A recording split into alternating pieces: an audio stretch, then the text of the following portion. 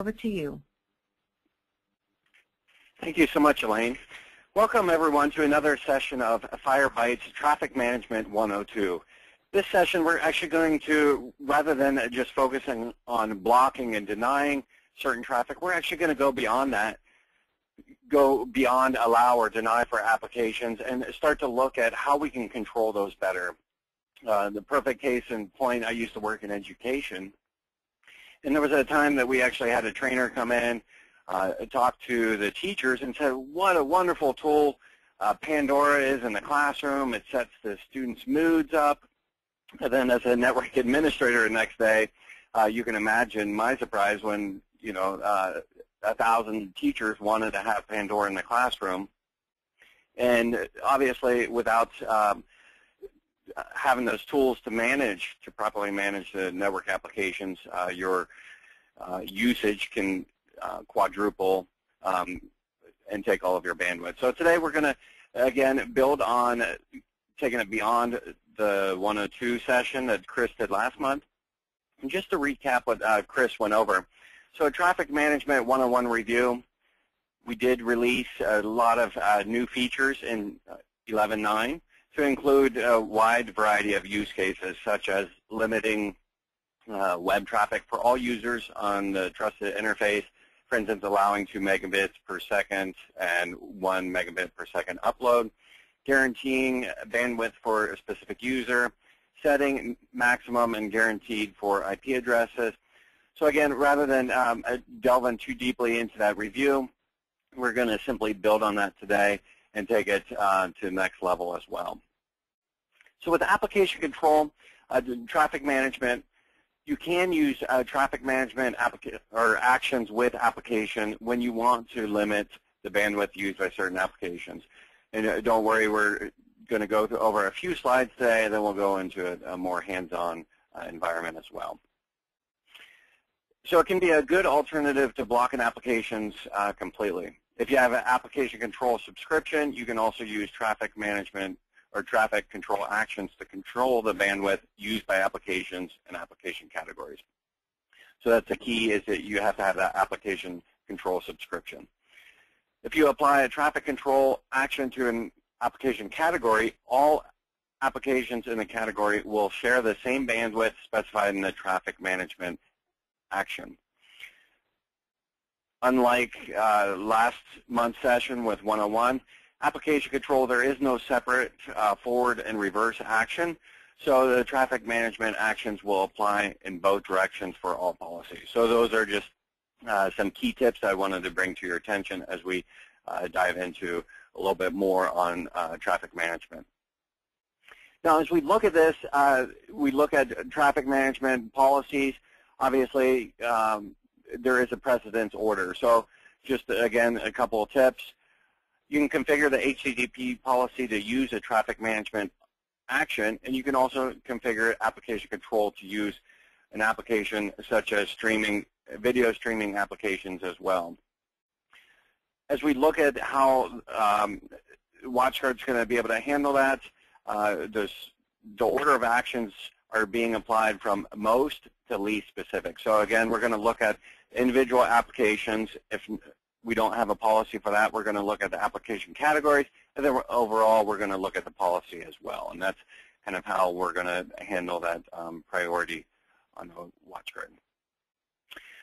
So as we look at an example, again, here we are looking at using application control to limit the bandwidth used by streaming media to 100 kilobits per second per user. Now, in today's environment, that's not necessarily the most usable situation. So in my lab, the examples today, we're going to switch it up, and then we'll lower it at the end so you can see how that works.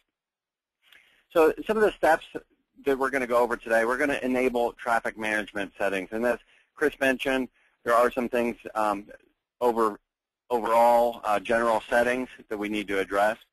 We're going to take a look at the overview of how that traffic management policy, how we're going to control, for instance, streaming media while we're still allowing web browsing and controlling those in actually 2 traffic management actions. So we're going to take a max of 100 kilobits per second for World Wide Web category, just general surfing, And then we're going to take a max of 2 megabits per second for Pandora in the streaming medium.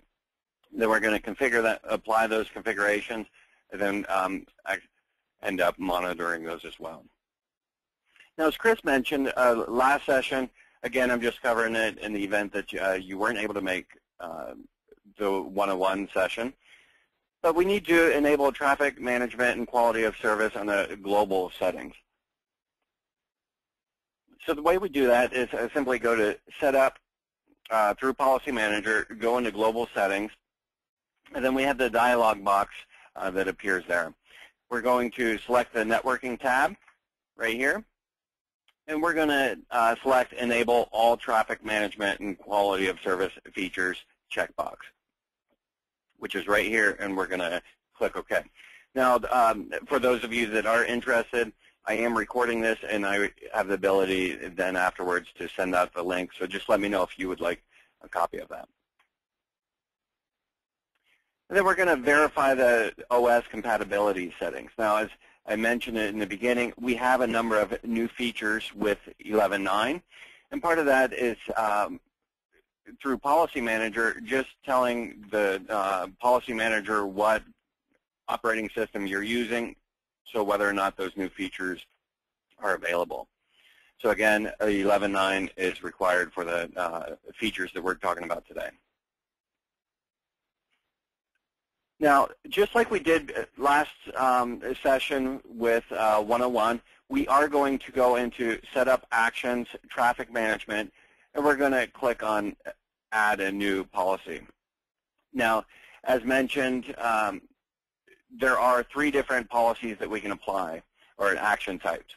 So one is all policies. So again, we're going to look at all policies, and maybe we say as a school district, we only want 2 megabits per second as a maximum for Pandora. Or we can say per policy, so it applies individually to each policy that uses it. Within that policy, then we can say, you know what, we're going to have the middle school teachers, and we want 2 megabits per second to them. And that's a shared policy for all the middle school teachers. Now, as we look at a per IP address, now we're going to say, you know what, no single IP address needs to use more than X amount. And so it's extremely granular and flexible on what we're able to do. And then we're going to configure the action settings. So we have a maximum bandwidth, guaranteed bandwidth, and then maximum instance. Now, keep in mind that the maximum instance is per IP address only. So for instance, if I wanted to say every computer in my organization can only have a maximum of 2 megabits per second, it's going to give me 128 of those instances. For today's action, or today's example, we're only going to use the maximum bandwidth.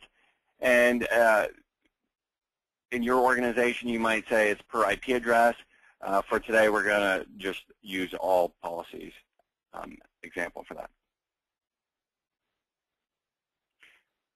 So under the, just to delve in a little bit deeper on the action types, so if it's all policies, all 4 policies will share that defined 1 megabit per second maximum bandwidth if it's available. If it's per policy, each of the 4 policies individually can use the defined 1 megabits per second maximum bandwidth, and then obviously the per IP address, each one can use 1 megabit per second. Now, as we look at monitoring, I know a number of the engineers focus on a policy manager. You do have the flexibility of using the web UI as well for these tools. Just know that if you haven't checked out the changes with the web UI with 11.9, definitely worth a look. We've taken out all the Flash components, so in essence, you can use your iPad to manage your firewall if you needed to do that. So as we look at the traffic management statistics and graphs, they're available in that location, system status traffic management page. The chart will show the statistics for each selected action. And then in the Firebox System Manager, hover over the action name to see the list of policies, applications, and source IP addresses that it applies to. And expand a per IP action to see statistics for each source IP address. Now, as we talk about this, and I mentioned the teachers, I still run into configurations where people are building policies in Policy Manager based on IPs or networks of IPs. You can certainly do that. However, with the flexibility of Active Directory tying in with single sign-on, having a splash page authentication, now we can start to build policy for groups of users through there as well. So just to recap, on the monitoring page for the trafficking management, we can see the two examples. We see that on the left side, the web UI, and then the right side shows the Firebox System Manager as well. So with that, let's go ahead and transition into my live environment here.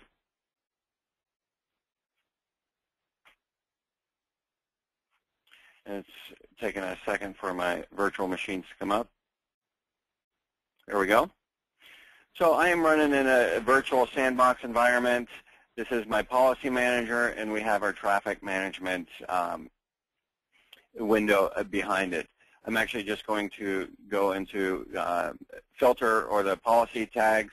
Again, a very cool tool. If you haven't checked that out, we're simply creating different filters on how to manage that. For instance, if I had none, I've seen some rule sets upwards of 200, 1,000 different rules. So real quick way to define, to narrow in what policies we want to look at. So as I mentioned, the first step is to go into Setup, Global Settings. We want to go into the Networking tab. From there, we can select Enable all traffic management and quality of service features. So again, all of the series of traffic management, 101 through 103, are going to require that you enable this traffic management and quality of service features. From there, the next step is to go under Setup, Actions, and look at your traffic management. Now we have two policies. Again, I'll just look at the first one, looking at max 1 kilobits per second per user. Now, I did have this on 100 kilobits per second for a user.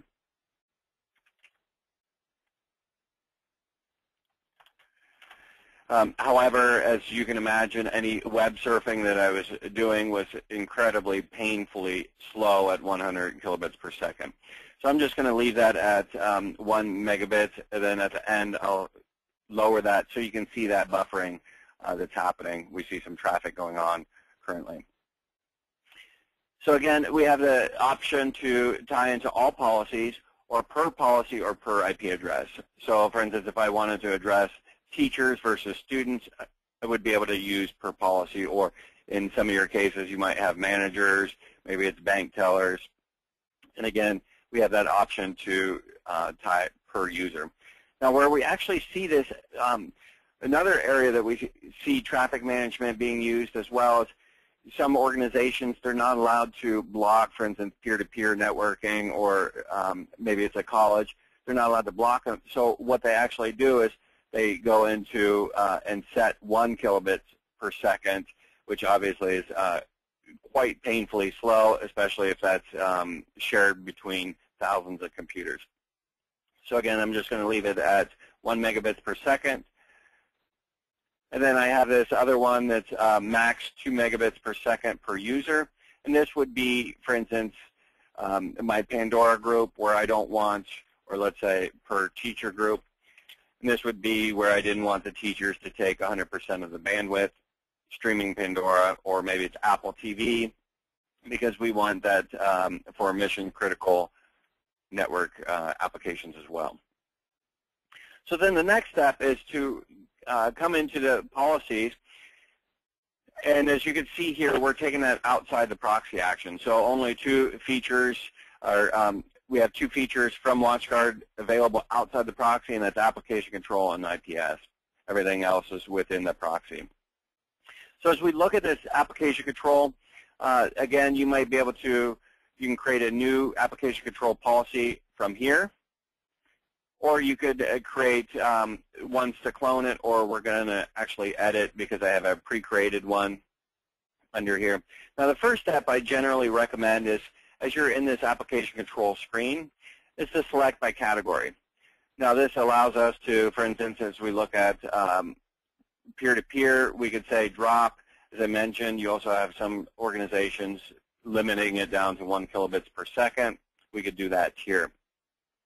Now, the other thing I wanted to mention is that there are, for instance, security protocols that you can block, for instance, bypass proxies and tunnels. You can block that or limit those here as well. But for today's session, we're going to be focusing on streaming media. So we're going to give that umbrella policy of using the max of 100 kilobits per second. Now, within that, obviously, Pandora needs to have a little bit more of 100 kilobits per second. So I'm going to just search for Pandora. I see it here, and I'm going to go ahead and click on this action. By default, this is set up to drop. So I'm going to say, let's go ahead and allow it. And again, we're in a specific application within this application category of streaming media. So again, we're going to apply traffic management. And this time we're going to choose the 2 megabits per second for that. We're going to click OK. And again, from the policy side, the category is trumped in this case by the application because we're more specific on that. We're going to go ahead and save it, which I have saved it. And now we're going to see that policy in action. So we see there's no usage. I'm going to go, for instance, to, let's just say, a sample web page. We're going to see that it's kicking up. We have some traffic under the 100 kilobits per second.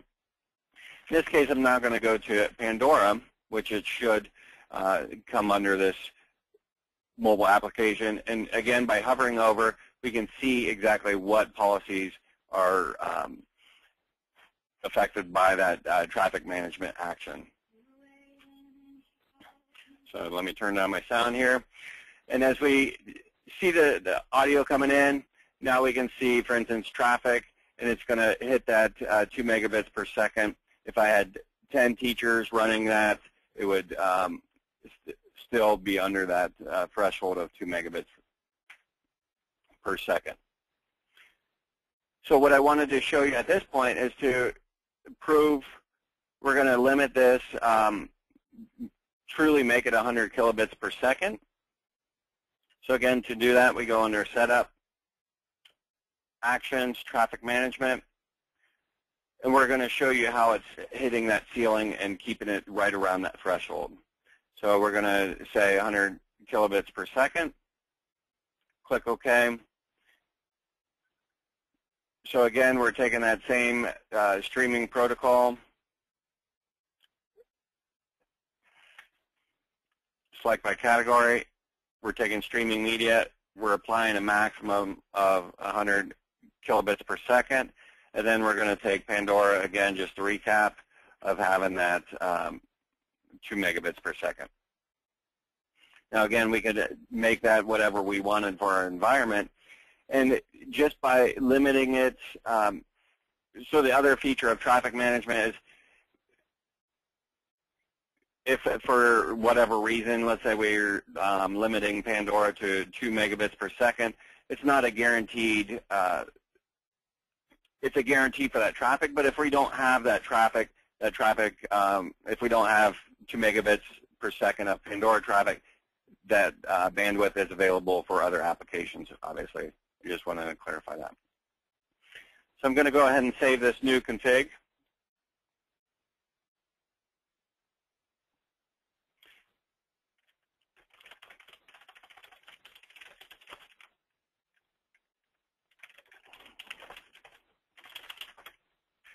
Enter in a comment, and save it to the Firebox. So now, as I pull up a web browser, and I try to go to, for instance, Pandora, or let's go into REI again. We're going to see, for instance, that we're hitting this, and we should be capped out at that rate. We might actually have to lower it a little bit more. So we're at 59. Let's go into a large CNN.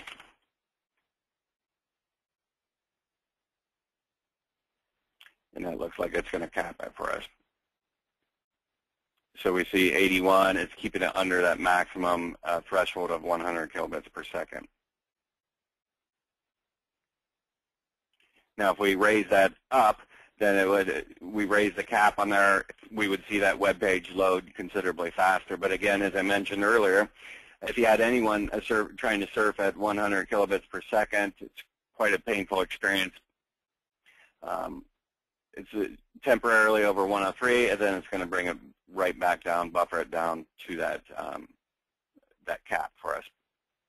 Now, as we look at, a lot of people say, well, how do I know what kind of traffic that is?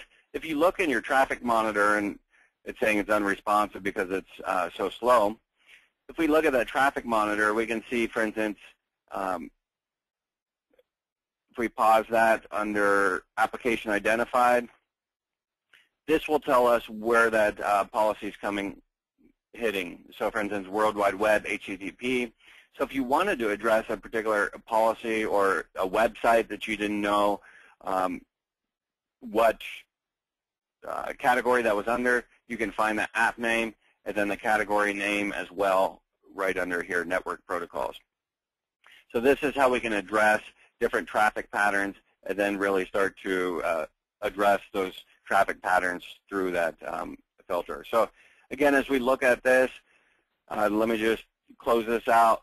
I'll raise the limit on that one more time so that we can see that CNN comes through considerably faster. So if we change this back from 100 kilobits per second to, let's say, 1 megabit per second, all policies. Now keep in mind, as I mentioned, we have per IP address. We can click on how many instances of that policy should be used. So I'll show that to you as well. Save that to the save the new config.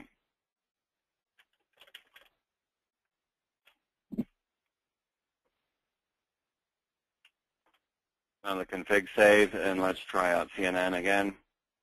And it should be considerably more responsive.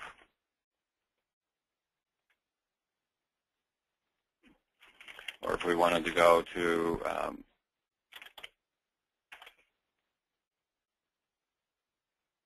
somewhere else, just to, let's go into,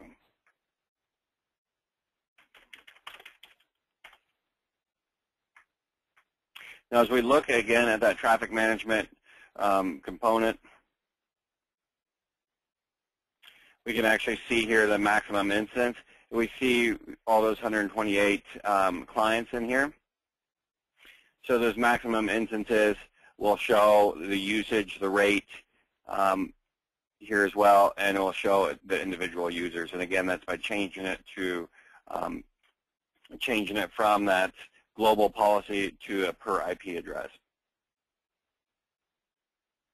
So again, just to recap, if you wanted to have a group of teachers, or let's say of management, certainly you don't want to block management from getting into funny cat videos or what have you. You can build that policy here, changing that from an IP address to an actual group. And then we can go in and define the application control, the bandwidth for that particular policy.